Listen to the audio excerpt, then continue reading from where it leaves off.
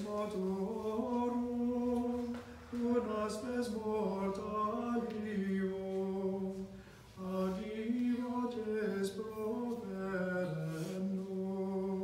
After the Second Vatican Council, around the 1960s, a lot of the various monasteries and abbeys decided to modernise, and so they thought we don't need all these hours of singing Gregorian chant.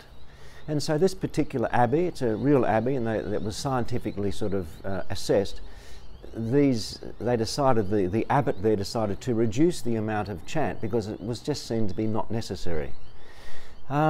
What they noticed when they reduced the Gregorian chant, the time they spent chanting in their church, the monks suddenly became very tired, listless. The accounts say, and they were dragging themselves around like wet dish rags. They didn't know the connection at the time. And then they thought, well, maybe we just let them have more sleep. So no more night office, you can have a good 8 hours sleep every night. Still, they were very tired. Okay, we're going to give you some meat in your diet, because traditionally Benedictines are vegetarian. So we'll give you a big steak every day, see if that will give you energy. No, nothing worked.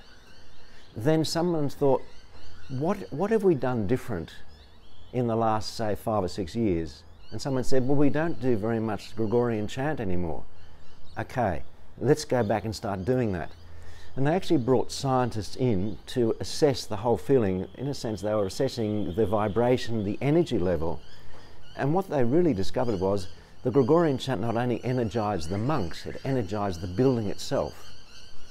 And so once they returned to their normal routine of singing the chant 5 or 6 times a day, suddenly their energy returned. It was just an amazing story.